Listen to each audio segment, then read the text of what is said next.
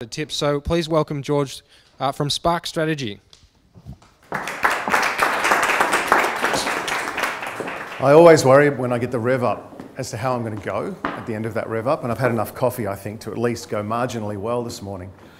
So I just want to follow on something Helen said. I probably get, I don't know, maybe an inquiry every day or two from somebody, hello, nice to see you again, from somebody who says, I'm thinking of starting something up. I'm thinking of doing something. Can I come and pick your brains? And there's a phrase that one of my mentors said to me many years ago, which I continue to use. And it's called, you just look at the person and say, 42 cups of coffee. Come back to me after you've had 42 cups of coffee with people, with any people, with targeted people. So to your point, planning gets you into paralysis very, very quickly if it's done too much. But it's also a little bit of a wall to taking that leap. So 42 cups of coffee quickly refines any idea that you might have. So thoroughly, completely agree with you on that one. So the topic talks about sustainable business models and the 4 steps, and I could do the Anthony Robbins 3 steps to the powerful success criteria, and you'll be off and away. I'm not going to. I'm going to talk a little bit about how we do this, and this is going to be quite practical. We're going to share with you our story about how we've done it, and share with you some of the little stories some of our clients have done as well. So hopefully that'll be useful for you. In order that I can tailor how I'm going to chat, I'm sorry if you've already done this before, can I get a show of hands as to how many people have not yet started their enterprise? Okay, good, so that's about 20% for those online. Can I get a sense for those that are in early stage, first couple of years? So that takes us probably up to about 50%, and those that are established or don't know. All right, good. Nice balance. So I'll try and balance the content a little bit for all of us. And online, I'm assuming it's probably the same kind of spread. So let me tell you a little bit about our business and our journey, and that might give you some frame as to why I'm saying what I'm saying. So Spark Strategy started 20 years ago. We had no value proposition, no customers, no clear products, but a cocky young guy who figured he could do better than his bosses. And we hit the market, and any kind of startup capital that we had was gone within about 4 months. And we got down to about $20 in the bank. And when I say we, by that stage, it was me and a couple of partners, but it was just me. And thought, actually, probably better get serious about this. What are we doing? Back then, we were not socially oriented. Back then, we were not profit purpose driven. Back then, we were, how on earth do we survive and how are we going to make some money? So we spoke to some of the mentors that I had in my network, and fundamentally one of the things that was coming through was that we executed their strategy for them. And we thought, hang on a second, let's do some searching. Google wasn't quite so big 20 years ago, but let's do what we can and find out who else is doing strategy execution. Is that a niche that we can own? And it was. We found our niche, we created some products, and we grew. And we grew so much that I would say maybe 12 years later, we were asked to roll into one of the large accounting firms. And back then, we were purely a for-profit business. We were making good money, and I was desperately unhappy. I had the lonely leader thing going on, right? And we were making some very wealthy people wealthier. And we were kicking all the goals, and at the end of planning period, we were ticking off our objectives. But again, what are we doing? Why am I in the lounge so much? For what? Why am I not spending time with my kids so much? For what? What's going on here? Right? So joined the big firm, thought that might be something different. Within 12 months, realised that's not us. And at about that time, I became involved in, hang on a second, business as a force for good. Hey, that's actually about right. Been through some circumstances, both personally and family, that had really opened up my eyes that the world is not always rosy, and it isn't for very long if you don't work at it. So cut a long story short, came back out of the firm and worked really, really heavily to set ourselves up from the beginning as a B Corp. Now, show of hands, please. Who knows what a B Corp is? Okay. That's not everybody, which is interesting. So Can I get a show of hands? Sorry, there's a bit of a show of hands for those online. Can I get a show of hands for those who consider themselves or want to be a social enterprise or social business? That's the majority. Okay, cool. Thoroughly look it up. B Corp, shorthand for benefit corporation. When you go through the audit to become a B Corp, you commit to altering the outcomes, your constitution, such that your organisation is enshrined to deliver both profit, or not both, deliver profit, environmental return, great conditions for your team and for community. You build in those 4 principles into how you design and run your business and your business model, right? So we decided from the get-go, we are not going to be those strategy consultants that go and help people just make money. That's not what we're going to be. We're going to be here to do some good. And over the first 6 months, we didn't so much, as you said, Helen, we didn't so much sit there and focus on our plan. We got out and talked to the social sector, trying to work out how can we use our business as a force for good. And in talking to them about their problems, our first product really emerged strongly, which is sustainable business models for not-for-profits. Now, just stop there, those of you who are aspiring. In that one sentence, what have I just done? I've defined our field of play really clearly. I've also, through this articulation of the problem, also the solution, I've talked about the problem. Sustainability in the not-for-profit sector, right? Sustainable business models for not-for-profits. We were there, we were ready to roll. So we've matured a little bit, and that was maybe 4 or 5 years ago, closer to 5 years ago. So let me tell you a little bit about us now. So Spark is a beliefs-based organisation. We believe that every social problem we face is solvable, and as a society we choose not to. And we want to change that choice. We want to change the way our society operates together to solve the social problems that we can do. And we believe that each sector has a role in solving those social problems, but more importantly, working together to solve those problems. So what we've gone about doing is developing our theory of change and then working out how can we best help each sector individually and then how can we bring them together. Was that pretty clear? I've said it a few times, but that's how you'll feel about what you do. You will feel like, actually, that just makes sense to my bones about what I do. And your sustainability will come from that. It will not come from a smart marketing campaign. It will not come from a smart product. It will not even come from really sexy funding and financing instruments. It'll come from somewhere deep down where you resonate with the problem that you're trying to solve. All right? That's where it comes from. So the very first thing about sustainable business models is that it is not about you. Get over yourself.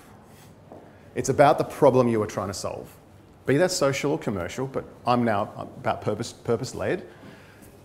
Once you latch onto the problem you're trying to solve and become about something other than you, you're a long way towards the first step towards sustainability. And again, with the Enviro in the room, when we talk about sustainability, we're talking about the financial sustainability of an organisation, which I know has links to Enviro, but that's just so I get clarity on language. So understanding your value proposition, as a lot of the management texts talk about, would be absolutely the first step. And I kid you not, we've worked with over 200 not-for-profits in the last 5 years, consistently helping them to generate earned revenue so as to complement their programmatic and grant-based income. So fundamentally, I think most of you would have known that the not-for-profit sector is getting squeezed by reduced government funding and philanthropy can't pick up the gap, right? Our role is to have them not try and compete harder or do a flaming logo on their website or do more campaigns. Our job is to help them look inside themselves and their partnerships, look for underutilised assets and try and see how can they get revenue from those underutilised assets. And that does not mean charging the beneficiary, right? It means finding another customer. So I'm kind of wandering around a little bit here because the story is as interesting as the method, and I'll get to the method. So in working with these 200 not-for-profits, we've been very, very clear. Our method has improved, and the 4 steps of it I'll tell you and share with you for yourselves in a minute. There is a real desire. The social sector is powerful. It is not about a bunch of people who couldn't get work elsewhere. It's a bunch of passionate, driven, highly competitive, and highly competent people trying to do great work, right? So harness it.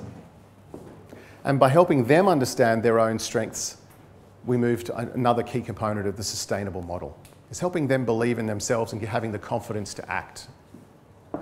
When you get to your own value proposition for your enterprise, and it's crystal clear and it makes a lot of sense, your confidence levels will go through the roof if they're not already there. because it'll just feel right, you'll know it's right, and you'll see the market responding. So here we are. We decided to bootstrap when we came back out of the firm. We decided to bootstrap our business. We started it up with $20,000 of capital. That was our start.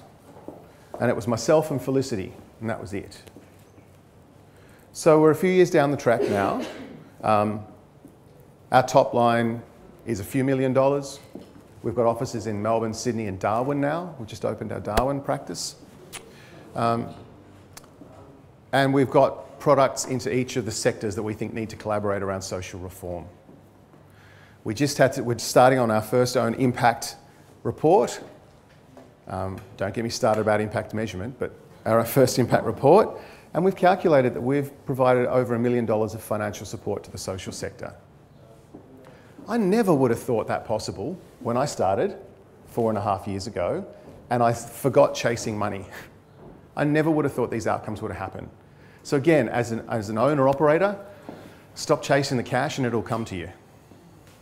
Is another sort of philosophical kind of, yeah, George is getting his hippie on, but thoroughly. It's worked for us. So, that was a little bit about us and our journey. I've just come back from delivering 3 speeches at the Social Enterprise World Forum in Christchurch. One was on experimentation and system reform. How do you get social systems to be reformed at the whole of system level? And the other was on impact measurement. And I was thinking about sustainable models, because that's kind of where we live. And I was thinking about impact measurement. And I couldn't work out why I was asked to speak about impact measurement, because I'm pretty vocal that I'm not a big fan. And I realised that I was the Dolly Dixer to stand up there and be the no to 3 other presenters being the yes. Right? But there's one thing about sustainability that you do need to be able to grab onto. And if it's not impact measurement, you still need to be able to look and say, how do I know what good looks like for me? And what does success look like? And what are my micro success steps, exactly as you said? How do I count success early and often? Right? Again, when I spoke about this at the conference, there was a room full of people, some practitioners were saying, no, we've got to get a number. We've got to have $8 is my social return on investment. $8. What does that mean? I'm around to deliver 20 more services, and I can do 30 more next year and 40 more next year. Hey, that makes sense, right? So a sustainable model that helps you to do more of the work that you want to do is a great measure. Do I do 20 more beds, 30 more beds, 5 less youth suicide? Those are really great. $8 on every dollar spent doesn't make any sense to me.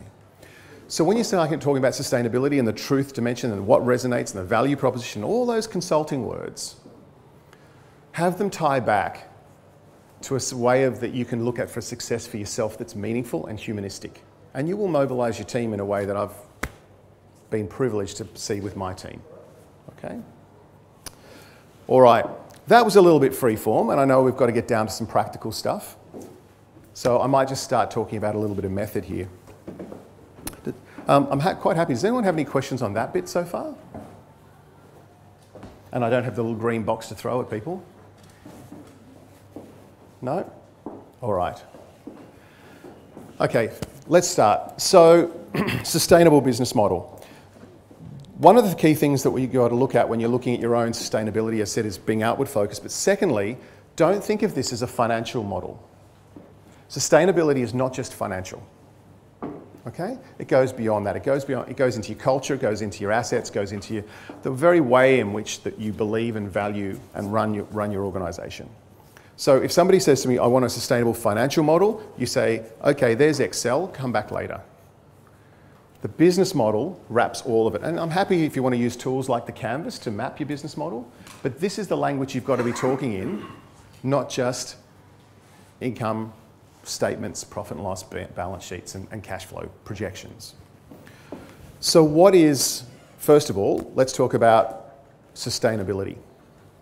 In our world, what we mean here is how do I get to the point where I know that I'm not relying on programmatic or grant-based income for my organisation to prosper? I have self-determination. Yep. Now, it doesn't mean you don't have those other income streams. It just means you don't rely on them. Now, as a social enterprise starting up, you might be raising capital. The sustainability conversation for you is going to be about how am I not dependent on continual raisings? More so, how am I not dependent on continually going out with my club and clubbing the nearest animal and dragging it back to my cave and skinning it? Right? How does a sense of momentum get created around my organisation that means that fee payers, customers, start coming to you? That you start just being as part of an ecosystem where business just flows to you and from you to your network. Okay? That's what I mean by sustainability. And you're going to have to go through a few stages to get there. Second conversation I want to have is, I'm not big on definitions, so I'm going to use terms interchangeably, so please forgive me. I'm already doing a mea culpa. I use social enterprise and social business pretty well interchangeably, and I'm moving towards a phrase which sounds like purpose-led business, because that's more encompassing, but then I get told off for that.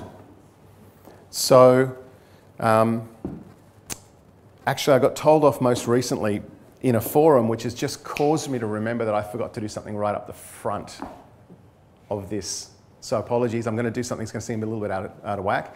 I'd just like to acknowledge the elders on the land in which we meet, past, present and future. Apologies for taking so long to do that. So, let's cycle back around. Not much about definitions. The only thing that I do want you to think about for your organisation is, Cheryl Kerner has a really nice definition that I do like, social enterprise.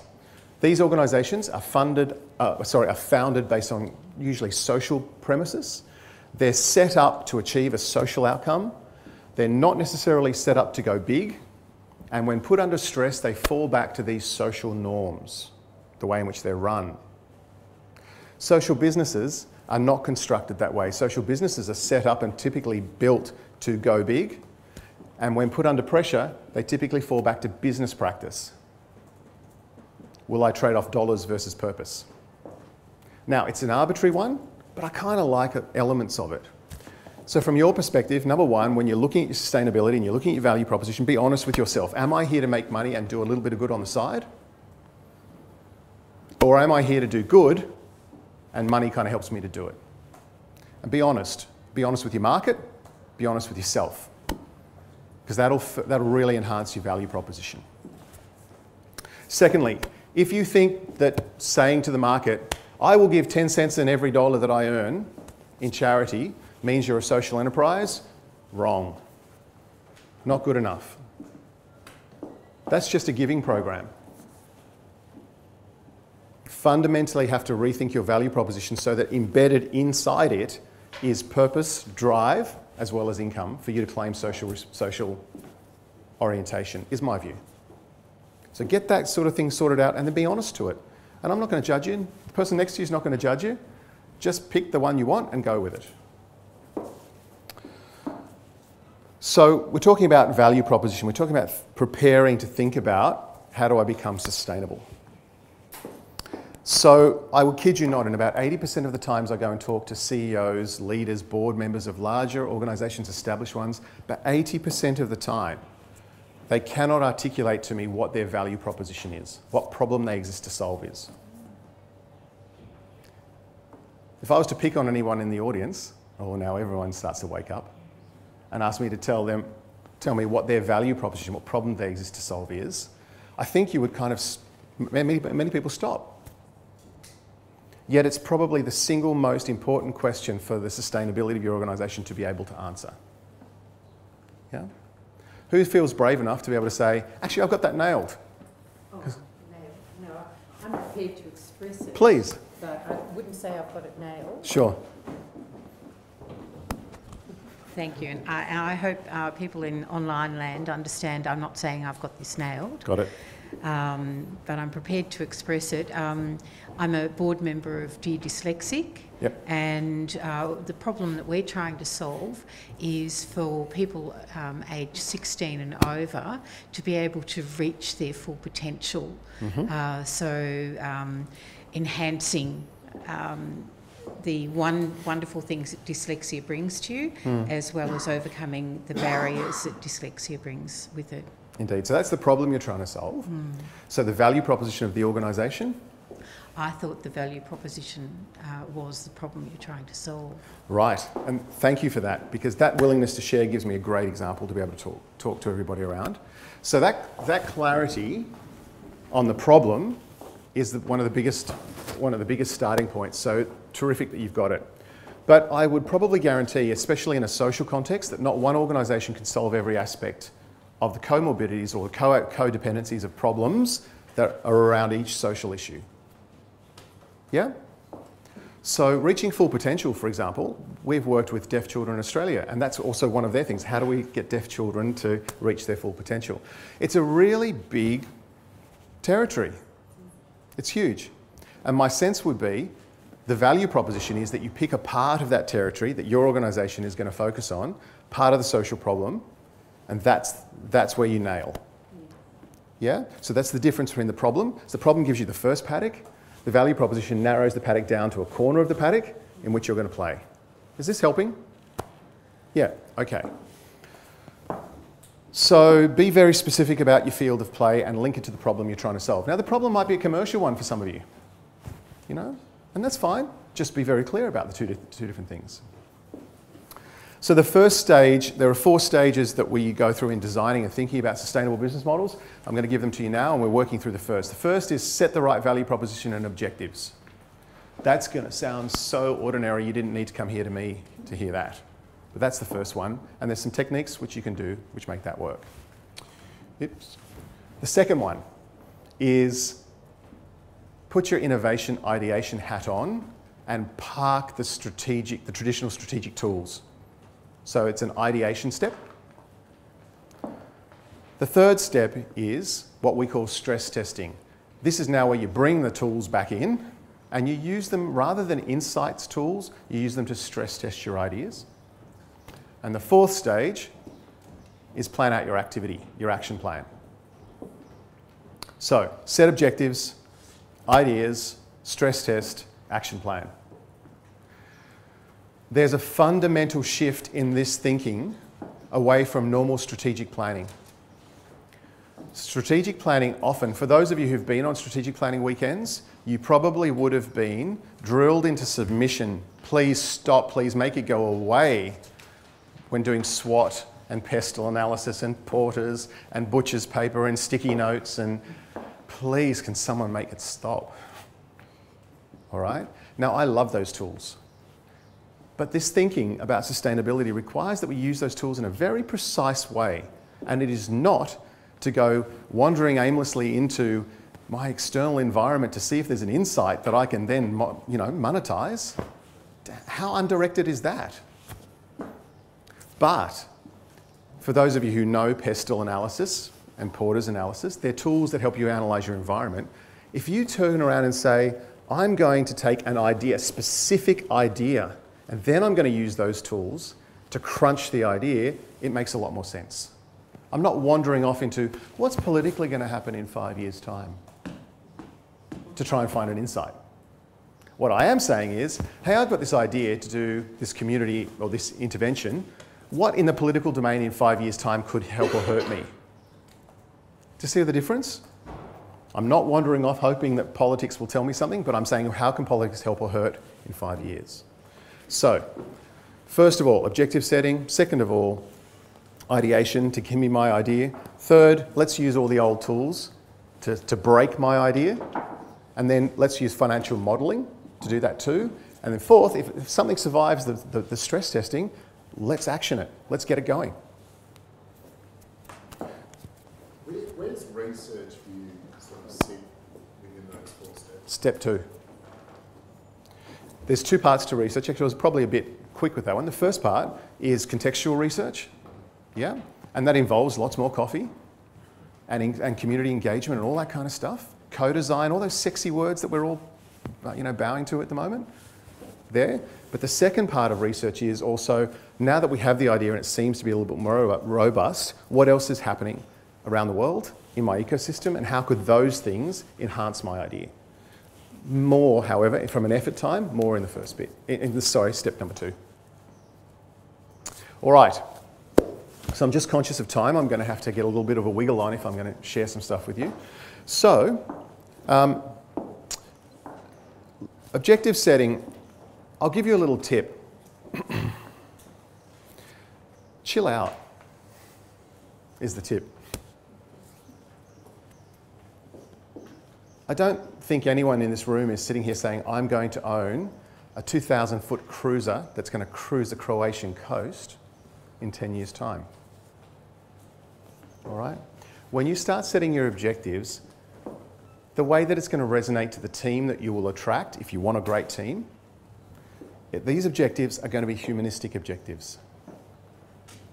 I don't know many people, and especially millennials, that got much interest in your financial targets.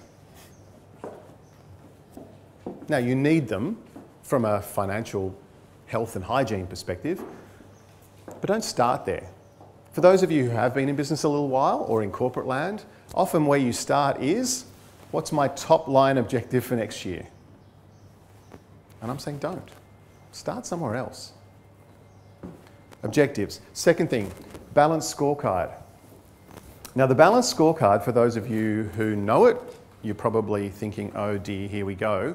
For those of you who don't know it, just have a quick look. I'm not proposing that you use the balanced scorecard in its traditional way, but it is a really nice, neat tool for you to organise the thinking about your objectives. The balanced scorecard fundamentally says, what are my financial objectives? Yes. What are my customer and market-facing objectives? What are my internal objectives? And then how am I going to grow and change over time? Right?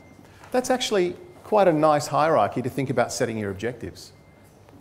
Yeah, and I don't start with financial. I actually start with the customer one.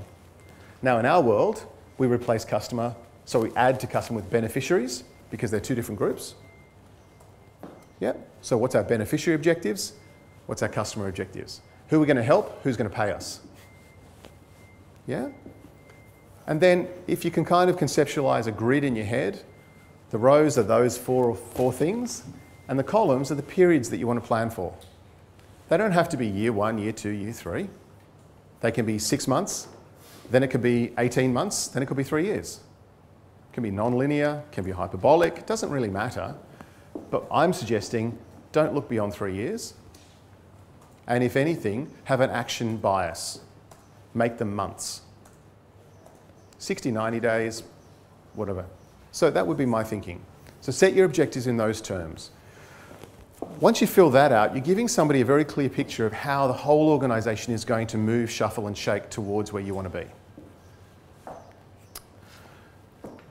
It's always really nice to also create a phrase or a sentence that people can hang on to that encapsulates all that without being cute with a little tagline. All right? So, objective setting set. Inside there, you need to talk about sustainable income. So I'm going to just park that for a second because I'll come back around to it. Let's talk about ideas. So I've just passionately spoken about letting creativity, letting conversation, letting engagement with the world come before analytics. And so this is the stage to do it. So for those of you who don't know, can I use that whiteboard or is that, yep? Okay. I'm going to give you an example of one of the tools we use, if I had a pen, over there. I'm going to give you an example of one of the tools that we use as part of ideas generation, and we do this a lot with community engagement. It's called the value discipline. Oops, sorry. Has anyone heard of the value discipline? I'll try and pivot the board a little so we can see over there.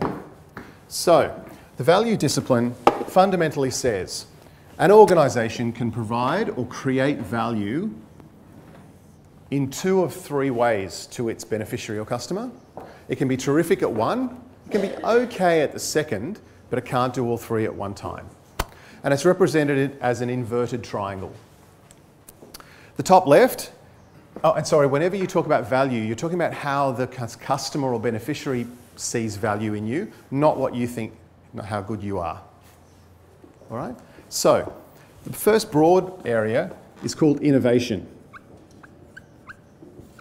So usually pitched in the top left of the inverted triangle. And the construct here is that people come to this organisation because they want the innovation that it brings. The newest, the sexiest, the sleekest, the fastest, the smallest, whatever it happens to be. The second reason, source of value, is customer intimacy. They come there because they come to this organisation because it's bespoke. It's just for me.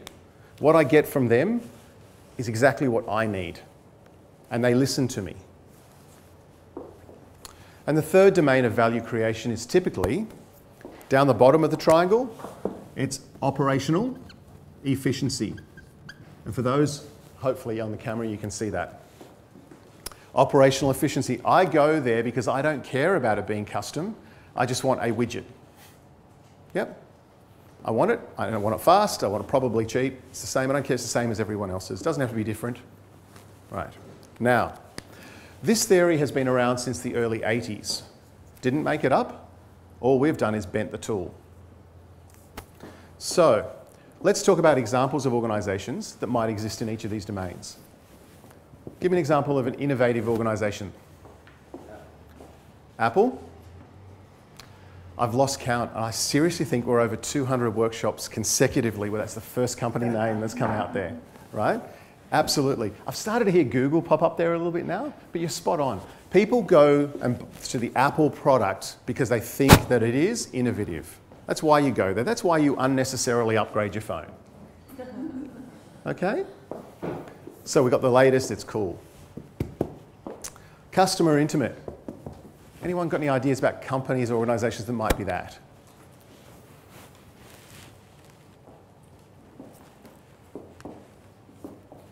This always stumps people. Disney. Tell me how Disney. It's about building entire universe for the customer. Mm-hmm. So their policies are, within a park you can't see another building, you can't see anything that breaks that illusion. So you're just so customer focused on building. Yep. Nice. That's a really nice example. I've got a really boring one, but I'm going to use your one in future. It's usually like accountants and lawyers. Yep. Sit in the room with me or the Chesterfield couch with me and do this. It's just for you. But I actually like that Disney one even better. So that's terrific. But we get the sense here, customer is king, customer primacy. Examples of operational efficiency? McDonald's, IKEA. Yep, absolutely. You got that nailed. Now, let's talk about wolf in sheep's clothing. Who pitches that they are customer facing, but they're really operationally effective? Catholic Church. Catholic Church, yeah, God. Is that what? Amazon, absolutely. Virgin Airlines. We're all about you as long as we get our yield management. Right? So we have to be careful as consumers that we're not getting marketed a proposition and getting delivered a different one. So in ideas, when you're generating ideas, talking to the 42 cups of coffee about your idea and getting a sense as to where they see it is absolutely pivotal, because wherever you sit on this triangle will define your structure. It will define your maturity model in market. And let me explain that a little bit. If I turn around and say, we're an innovative organisation, your organisational structure on innovation will be typically a little bit more network-based, right? We know that from basic organisational structural theory. If you are more like a factory in operational efficiency, your organisational structure is about process, repeatability, minimising defects and deviances. So you'll be very hierarchical down here as an organisation. And if you're sitting over here in customer intimacy, your organisational structure will be much like a pyramid. Peak penetration with my customer, then a big back office to support all the different nuancing of customisation along the way. So if your market is starting to tell you, let's just say you have your cups of coffee and you say, I've got this innovative new tech platform, right? And you're positioning yourself here and you're starting to think about your organisation's design here, but your customers turn around and say, yeah, but that might be nice, but I actually like it because it saves me 5 cents. Do you know what I mean? I like it because you're listening to me and I can put in my own comments into your tech platform. You're getting a different message from your market to maybe what you think you're putting out to your market. But more importantly, pivot the question around and say, let's just say dyslexia, right? Put the problem in the middle and ask your customers to say, if I'm taking this approach to realising my potential in dyslexia, what would you do? What would you do about solutions that come from this field? What would you do about solutions that come from customer? What would you do about things that can be just made efficient? And I bet you if we took dyslexia, there'll be elements of that problem which are about removing systemic barriers to access, which is like operational efficiency. There'll be things up here about how do we work with dyslexic community, their carers and their families, right, better. And there'll be things about here about, actually, they've got a whole heap of stuff to bring to us because they've got to overcome problems that the broader community could really use. Is this kind of making sense? I'm using this tool to come up with ideas for what your organisation could be. More importantly, ideas for how you can generate revenue, because we're talking about a sustainable business model this session. Yep. Okay. Again, just really conscious of time now. There are 62 tools that we know of that sit in this ideas phase, step number 2, that can be used with and amongst your 42 cups of coffee, community engagement workshops, interviews, research, to try and extract ideas. And what will happen is at the end of that process, you'll come out with, and we're humans, we love to think that we're rational, but we actually make decisions emotionally and then we post-rationalise with a whole bunch of logic, right?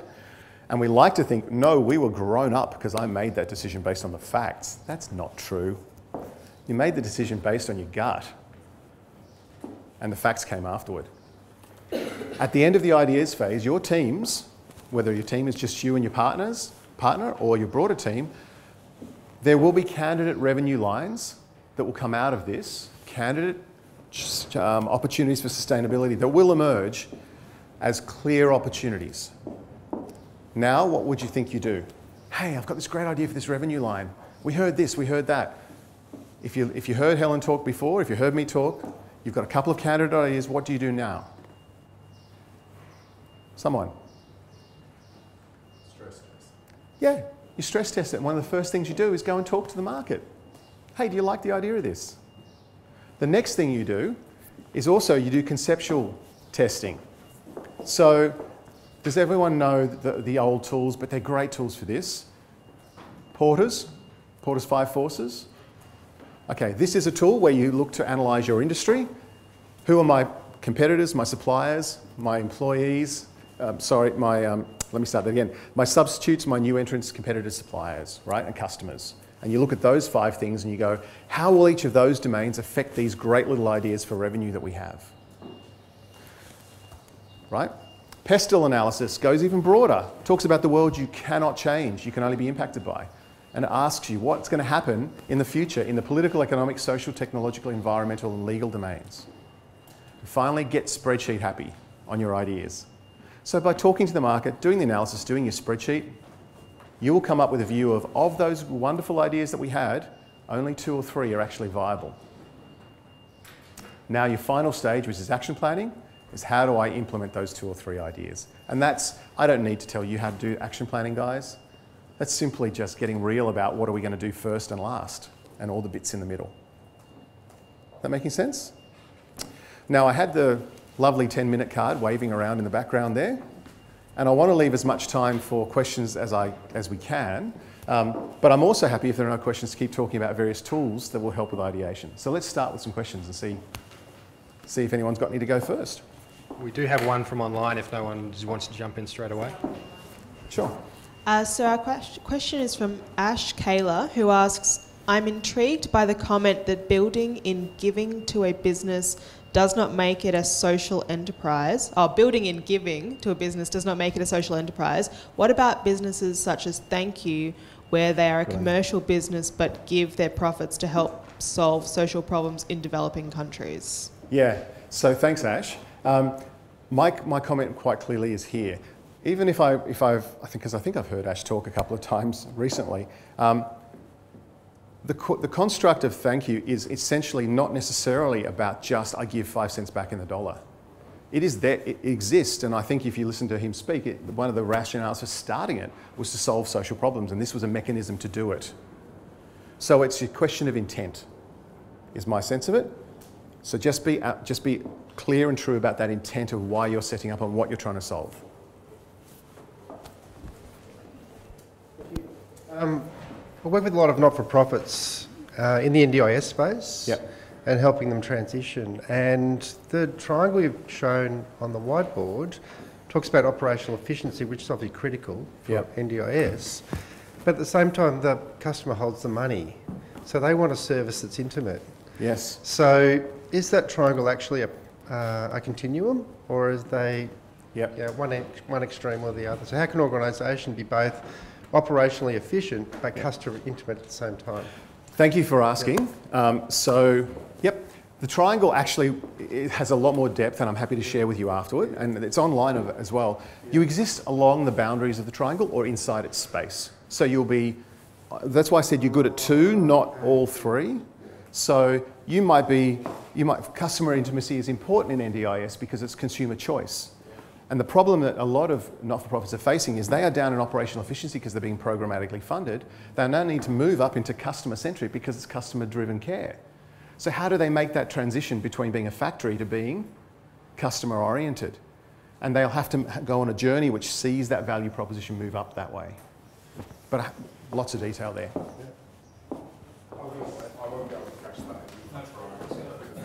Caught in 7 years. Following on from this question, I'm again related to the NDIS.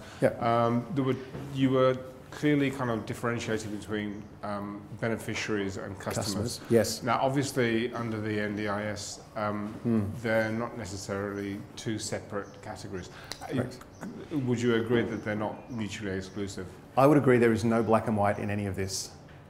So the reason I differentiate between beneficiaries and customers is because one of the first objections in the transformation to this thinking is often from program leaders inside not-for-profits who say, you are not going to charge my beneficiary for anything. Stay away, you evil, money-hungry person, right? So I make the linguistic difference between the two, but you're absolutely right. NDIS is a great example where there is a continuum, where sometimes it is actually individual directed care, or sometimes it is the carers directed care for the individual in a personalised manner. The beneficiary actually, you know, under the new system will need to use some of their funds to become a customer. Absolutely. So absolutely, point well made. Again, much like the value triangle, it's not a question of extremes, it's a question of where do you sit on the continuum. And I did have another question, if I'm allowed. Please. What would you say, you were talking about the value proposition, what would you say is the relationship between a company's mission statement and their value proposition? Oh, yeah. Oof. So, that's a really hard one. The value proposition is intrinsically tied to the problem you solve. If you want to have a mission statement, I counsel that the mission statement be an articulation of what the end looks like. Blending between vision and mission, right? So what does good look like in achieving the value proposition? And that's the way I differentiate between the two. I'm not a big fan of vision and mission, quite frankly. I think they're nice, but I prefer a values-based set of narratives and conversations describing your organisation and the people that work there. Other questions? Well, either you're ready for a break, or... Quick thought. As you were drawing the model, and it was interesting to me that everybody said Apple, Google in the innovation space, but it occurs to me that if you're a great organisation that's going to be, everybody's going to put up in that innovative space, you're actually great at all three of those.